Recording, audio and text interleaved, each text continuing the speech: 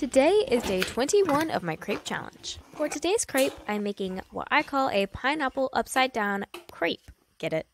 Anyways, I chopped up some pineapples, added in some butter, some sugar, some cinnamon, some vanilla, mixed it all together, and now I'm going to cook it on the crepe thing.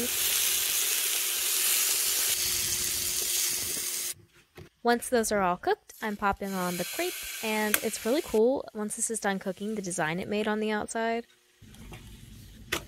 Look at that, that's cool looking. Anyways, I'm folding it all up, popping it on a plate, putting on the topping, and then I thought putting on some sour cream would be a good idea to add some depth of flavor, and let's give it a try. I realized I don't really show myself in much of the video, so I decided to show you guys me eating it because why not? It was really good, and I'll see you guys tomorrow.